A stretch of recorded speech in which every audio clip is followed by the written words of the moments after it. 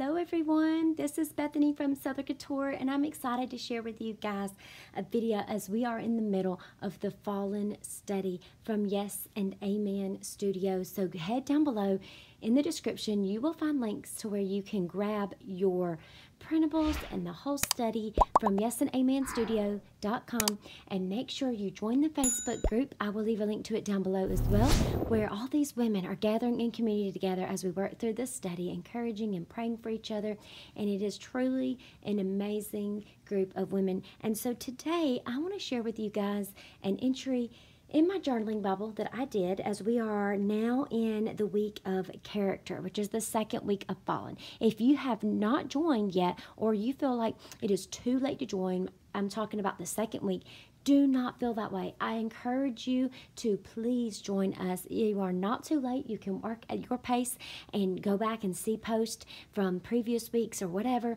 It is totally okay. So what I want to talk to you guys a little bit is about what stood out from the scriptures and reading in that week about character. And then I want to show you a journaling entry that I did in my journaling Bible to kind of give you some ideas. So here's the deal. I want to say this first. The journaling Bible is all fun. You know, we love doing the artsy part of it, and so many of us love to create in our Bibles in those margins. But what I want to say is that when you begin a study, one main goal that Janet from TopKnots&Jesus, that leads these studies, talks about so much, and I agree with this so much, is that we want to do a lot of the prep before we get started. So if you haven't got started and you want to prep something like this and you haven't already, I encourage you to get it prepped and ready to go before you start into the Word and into the meat, because you don't want to be distracted thinking, oh, I got to get that entry done in my journaling Bible, check that off my list. You want it to be something that is, the Word is the priority. You get the creating done to begin with. So I want to say that first before I even show you the journaling page entry, because what I normally do is I normally go through the entire study and read, do my scripture, prayers, notes, all of that. At the very end, normally we have a break between our studies. So in that break period, usually that first week after we're done, while things are fresh on my mind and things that I know have stood out to me, I will go through normally and I will do a journaling entry in my Bible for each week, whatever scripture or parts of that week stood out. So I'll have an entry for identity, character, faith, and so forth in my journaling Bible, and I do that afterwards, kind of as a way to just remind me of what we studied, refresh my memory, and that kind of thing. So I don't want you to think, oh, I've got to get that done for this week too. Keep all of that Bible journaling, if you want, to the very end, and do the art part at the end. Get your stuff set up if you haven't already, and then dig into the Word, okay? So if you missed my setup, I did do it in an A5 binder. There's a link down below where you can see that video as well, and I go through all my process for setting it up. I show you all the pages, some ideas. Even if you're not using an A5, you can use a lot of the ideas that I share in any kind of setup. And also, I will talk more about the Fallen study in general and more of what the actual study and that kind of thing is too in that video. So you can check that out if you missed it and you're wanting to know more. Okay, but let's go ahead. We're going to jump over to week 2, which is character. And I have on each week a little card with the title. And just to keep me, you know, in my organized here, my space. Now for character, we're talking about lovers of themselves. And so for this one, I opened up my little shutters here, and I had these little stickers of these old, really cute, like vintage looking camera. And then it says a photo booth, because how many people, you know, the selfie thing has seemed to just take over the world, right? And getting that perfect picture and this and that, and just being so focused on ourselves and on those, you know, all of that about ourselves. I love that about the camera, our lovers of ourselves, you know, and it reminded me so much of the selfies or wanting those pictures posted and being able to brag about things, you know what I mean? So that's why I put that there to begin with. But the topics that we talk about, there's a main journal or devotional card here for character, and then you'll have 2 smaller cards for conceit with some more writing and scriptures, and then appearance of godliness, and it has an excerpt from Charles Spurgeon. And so I loved that, that these are included, kind of like little extras for that week to dig deeper.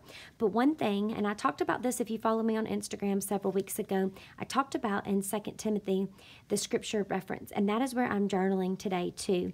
And I went over here, and what I did was I have this page. This happens to be one of the journaling cards that comes with the printable downloads. And I actually wrote out some notes, some things that stood out to me from what Janet had written here. I kind of copied those over here and added, things that came to my heart in prayer.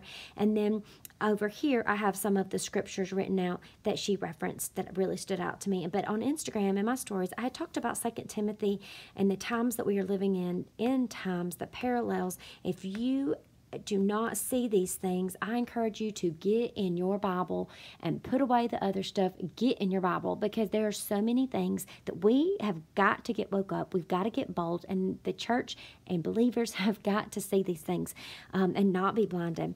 So it says, I want to read 2 Timothy, and I'm going to take a minute to read 1 through 5.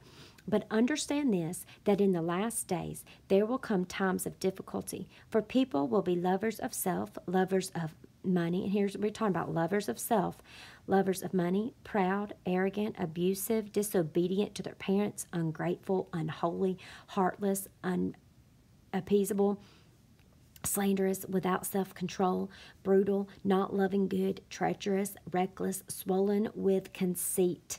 So keep that in mind as we talk about the conceit card. Lovers of pleasure rather than lovers of God, having the appearance of godliness but denying its power. Avoid such people. So I'm going to stop here now that we've read the scripture, and I want to say a quick prayer before we move on. Lord, as we work through fallen and we are on week 2 in character, I pray that you would help us keep our character in check. May the Holy Spirit quicken us. May he convict us so that any of these things listed and more, that we do not find ourselves in that trap. We do not find ourselves deceived. We do not find ourselves boasting of ourselves, swollen with conceit. Lord, that we bow humbly at your feet. Lord, that our character may be in check with you. And we thank you for it. In Jesus' name we pray. Amen.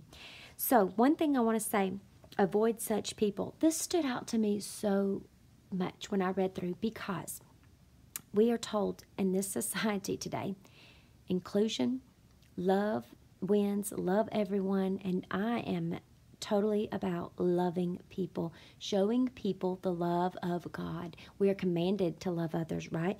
The greatest of these is love. But what I want to say is that there's a difference between loving someone and thinking that it's okay to join in on maybe the things that we've listed here because we want to love that person. We've got to, reach them. So we got to, we'll go lax on a few of these things here so that they will see and they'll know that we love them and that Jesus loves them. And yes, Jesus does love them, but we're commanded to avoid such people, because here's the thing. Little by little by little, a door opens till you have a huge, massive hole. And all of a sudden, here comes the enemy. He has crept in, and you're a lover of yourself. You're brutal. You have no self-control. You're ungrateful. You are a lover of money. You're swollen with conceit. All of these things here. And then before you know it, most of all, you have an appearance of godliness, but you're denying its power, what you once knew. So yes, we love people, and we do. But there's a difference where we do not have this idea that we should, include everyone and make everyone feel sweet and everyone feel cozy, because that is not what we're here to do. We're here to show them the Word. We're here to show them God. And first, we've got to get ourselves in check. Our character must line up with Jesus and what he has commanded us so that others will see him and they will know him. So that was just something that was on my heart that I wanted to share about character. And then she has some other scripture references. And as we go over here and we're on conceit, I loved this. High-minded, puffed up, and conceited individuals cannot see past themselves and blinded with pride. We all know what happens with pride. Before the fall comes pride. And so let's, I love how she said, all we need to do is look into the mirror of God's Word and let him show us our spiritual makeup. And that's what I'm talking about, digging deeper in God's Word. I've been saying that since January. Dig deep in his Word. And so I love that. And then appearance of godliness, that stuck out to me a lot. And when I read that to you, I mentioned that, having the appearance of godliness. So this card here, that's this little excerpt from Spurgeon. You have got to go read this one if you have not already. It is amazing. I love exactly this, just incredible what it says. And so I want you to look at this one. What will be the hell of the false professor, having a form of godliness but denying its power? A mere form of godliness joined to an unholy heart is of no value to God. How burdensome and how scary to think that you can get to a place where you're of no value to God, that you've completely turned. And that is not a place that I want to be in, and I don't want any of you to be in that place. If you're listening to my voice, I want us all to be used for God's kingdom. And so let's get our character. We talked about identity. Let's have our character, those things that others see in us, what we are portraying every day in our actions. Let it be in check with the Holy Spirit. So that is what I wanted to share with you guys from this. And so as you will see here, I wanted to note, I added this little cute little mirror sticker that a dear friend of mine sent me. And so I love that because it was, lover of themselves and the whole selfie and the mirror and the vanity. So I loved having that there. Just little things. I loved how everything in this study design is intentional, so I wanted to add things that are very intentional. And then on here, I'm going to be adding a prayer, and it'll be hard to see it on this, but that is okay, because I don't always want my prayers to just be something that would be noticeable and stand out. So I will write them on here, and then I have my little vellum tag to even keep that, covered there as well. And then we'll go to the next one. So that will show you how, that little layout is for mine. And then I want to go back over here, and I will now show you my Bible entry that I did in my journaling Bible. So this is a Bible that I got last year at the very end of the year, and I didn't know exactly what I would be using it for. And it has turned out that I have used this Bible for my, previously it was God Dates with TopKnots&Jesus, and now it's been rebranded to Yes and Amen Studio. So all of the studies that we have done this year, starting with Lent, then we did Encamped, and then Bible University, and now Fallen, all of those, when I have done a journaling entry for different weeks or letters, whatever it may have been that we were studying through, they're in this Bible. So this is going to be my Yes and Amen Studio Bible. I love bright and colorful things, and so I know the design is a more neutral for this one, but I could not help it. I had to keep it in here with all my other ones, and so that's what I did there. So you'll see right here in the front, I even have like BU, and I need to go back and I've got to do an Encamped one. And I said Lent. I didn't do my Lent entries in here. I actually have one of the big illustrating Bibles that I do. I'm going to have as a Lent Bible every year, and then I've got one for Advent too.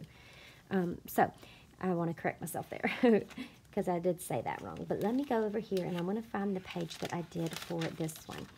And here we have, I loved how this turned out. So my sweet friend that sent me the little mirrored sticker also sent this like craft cardboard type Polaroid. So how perfect is that to go along with this lovers of themselves and the picture and the selfie and having that camera, all of that thing still going. I loved having that here. So I threw in different things that I have in my stash, alpha stickers from my stash, anything like that that I've already pulled to use. That is what I'm using when I do my entries, and that I use throughout my book to embellish it. So I've added some of these leaf and flower, or leaf and, yes, they're all leaves. Sorry. I was thinking this was something different, but they're all different shapes of leaves with the gold foiling just matched perfectly. This little strand of the gold leaves also went across that, I thought, perfectly. I added some washi, one of the little elements from the printables. I had this little word here that I added, and I wanted it to say, love truth and die to self. We're talking about that being puffed up. It says for people will be lovers of self, and I wanted that love truth. Love the truth, love what God says, what He wants our character to be, so that we can die to ourselves and love His truth and make it what is stamped and permanent, implanted in our heart and in our spirit. So that's why I have that big sentiment. I like to do that a lot when something really stands out to me. I want that to be a big, bold sentiment on the page so I see it automatically. And then I've just added little touches of some washi. As you guys know, I love black and white. Added my tab. I had this fabric. You may have seen it when I opened my binder earlier. I've got to make some more clips to go in my Bible, and I loved it because this is like a really pretty metallic looking rose gold. This fabric is actually from a pack of fabric from Cricut, and I've just been ripping it and then tying it onto clips for the studies. You'll see the other ones up there, so that's where that's from. I can leave that link down below too if you're interested. And then